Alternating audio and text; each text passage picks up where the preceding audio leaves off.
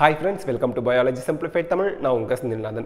Biotechnology and its application chapter fast and furious revision la most important topics kadagadan paatharlam.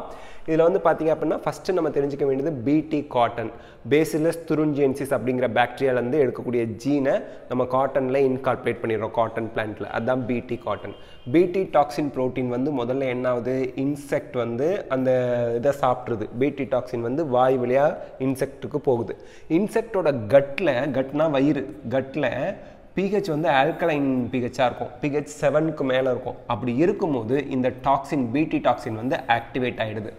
Activate ஆனதுக்கு அப்புறம் அது mid கட்ல போய் find ஆகி எபிதீலியல் சர்ஃபேஸ்ல வந்து எபிதீலியல் செல் சர்ஃபேஸ்ல போய் பைண்ட் ஆயிடுது.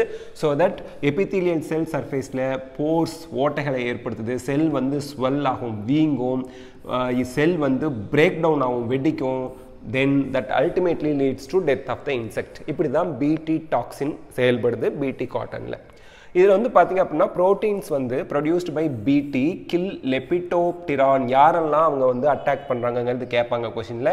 லெபிடோப்டிரான்க்கு example tobacco பட்வர்ம் ஆர்மிவர்ம், கோலியோப்டிரான்க்கு example beetles, டிப்திரன்ஸ்க்கு example flies and mosquito இதெல்லாம் கொள்ளுது. Cry1AC, this is very important, note பண்ணி வச்சுக்கோங்க. Cry1AC, Cry2AB control cotton bollworm, Cry1AB control corn borer. ஞாபகம் வச்சுக்கணும், இது கொஷினில் நீட்டில் கேட்பாங்க. Next genetically engineered insulin.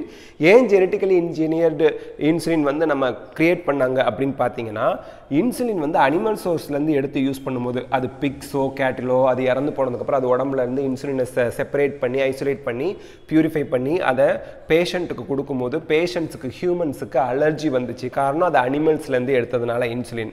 அதே பெப்டைடு அந்த இன்சுலினை வந்து அந்த ஜீனை செப்பரேட் பண்ணி ஈகோலையில் வச்சு ஈகோலையை சிந்தசிஸ் பண்ண வைக்கும்போது ஹியூமன் ஹார்மோன் ஹியூமன் இன்சுலினையே அந்த ஈகோலை சிந்தசிஸ் பண்ணுது. ஸோ தட் அந்த இன்சுலின் பெரிய லெவலில் அலர்ஜிலாம் ஏற்படுத்தலை. Peptide is not present in mature. இங்கே பெப்டைட்னு இருக்குது, actually C peptide. C peptide is not present in mature insulin which is removed during maturation கொடுத்துருக்காங்க. அப்படின்னா என்ன அர்த்தம்? இது இன்சுலினோட ஸ்ட்ரக்சர் ஃபர்ஸ்ட் ஃபார்ம் ஆகிற ப்ரோ இன்சுலினில் ஏ பெப்டைடு, பி பெப்டைடு, சி பெப்டைடுன்னு 3 இருக்குது. பி, ஏ, இது வந்து சி. இந்த ப்ளூ கலரில் இருக்க சி பெப்டைடு இருக்குது பார்த்தீங்களா, அது இருக்கிற வரைக்கும் இது ஃபங்க்ஷனாக இருக்காது. அந்த சி பெப்டைடு ரிமூவ் ஆகி போனதுக்கப்புறம் ஏ அண்ட் பி பெப்டைடுக்கு இடையில டைசல்ஃபைட் பாண்ட் பிரிட்ஜ் ஃபார்ம் ஆனால் தான் அது ஃபங்க்ஷனல் இன்சுலினாக மாறும்.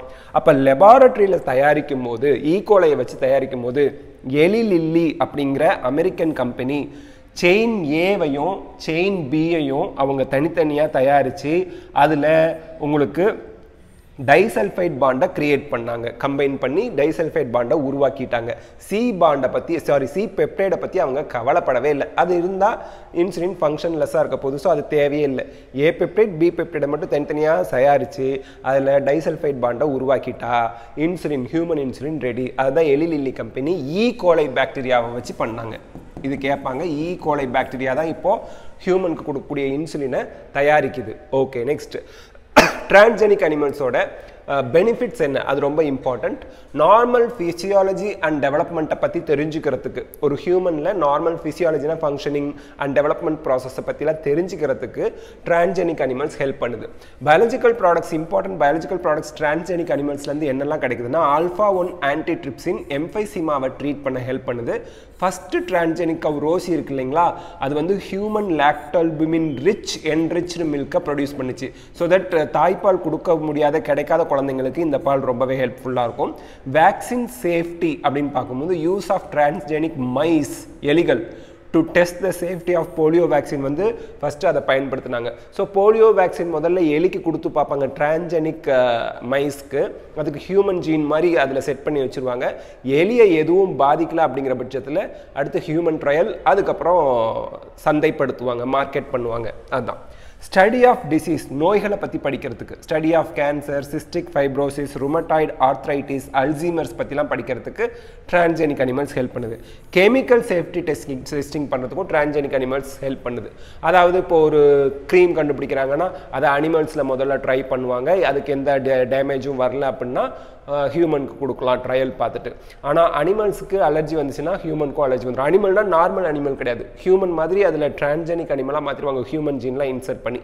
ஸோ தட் அந்த அனிமலுக்கு அலர்ஜி வந்தால் ஹியூமனுக்கு அலர்ஜி வரும், அந்த அனிமலுக்கு அலர்ஜி வரலன்னா ஹியூமனுக்கு அலர்ஜி வராதுங்கிறத தெரிஞ்சுக்கலாம். அப்புறம் அதை வந்து மார்க்கெட்டிங் பண்ணலாம் அந்த பர்டிகுலர் கெமிக்கலை. Next gene therapy.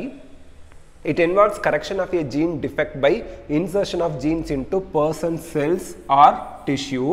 இப்போ வந்து பார்த்தீங்கன்னா செல்ஸ் ஆர் டிஷ்யூவில் தான் நீங்கள் வைக்க போகிறீங்க, பர்சனோட என்டையர் பாடியிலையும் வைக்கிறது முடியாத காரியம். அது என்ன பண்ணாங்க first, normal ATA gene copies R produced by cloning.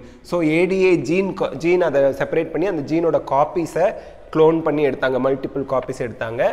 அந்த ஏடிஏ ஜீன் வந்து packed into modified retrovirus. Modified retrovirus na enna, retrovirus cancer causing virus. So cancer causing gene remove பண்ணிட்டு ADA gene அதுக்குள்ள வச்சிருவாங்க, where viral genes are replaced by ADA gene. viral disease causing viral gene எடுத்துட்டு ADA gene வைரஸ்ல வச்சாச்சு, retrovirusல.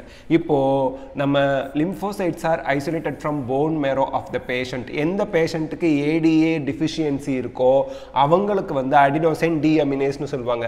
அந்த deficiency உள்ள பேஷண்டோட பாடியிலேருந்து லிம்போசைட்ஸை எடுத்து அதை லெபார்டரியில், இன் வைட்ரோனா லெபார்டரியில் culture பண்ணுறாங்க. இப்போ ரெட்ரோ வைரஸில் வைரல் ஜீனை எடுத்துகிட்டு நீங்கள் ஏடிஏ ஜீனை வச்சுருக்கீங்க, அதை வச்சு recombinant retro viruses R used to infect the lymphocytes. இந்த பேஷண்ட்டோட பாடியிலேருந்து எடுத்த லிம்போசைட்ஸை இன்ஃபெக்ட் பண்ண வைப்பாங்க. Infected lymphocytes express ATA gene. எப்படின்னா இந்த ரீகாமினன்ட் ரெட்ரோ வைரஸ் போய் லிம்போசைட்ஸில் அந்த ஜீனை கம்பைன் பண்ணி விட்டுரும், ஏடிஏ ஜீனை கம்பைன் பண்ணி விட்டுரும்.